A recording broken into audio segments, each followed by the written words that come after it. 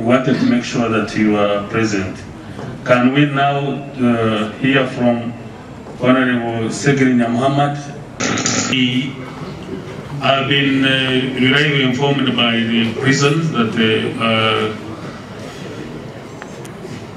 the reason as to why one of the MPs is where they are is undergoing treatment. It is commendable. That is what I was going to order, that they should be given medical treatment.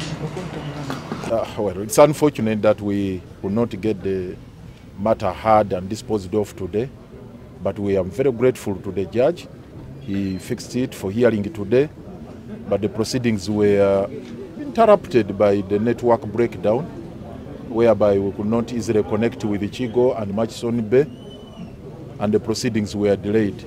And it's the reason the judge could not deliver the ruling today, and he had to defer it to Monday.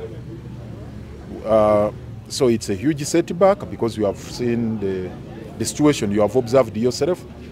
Segirinya is rotting away. You saw his foot.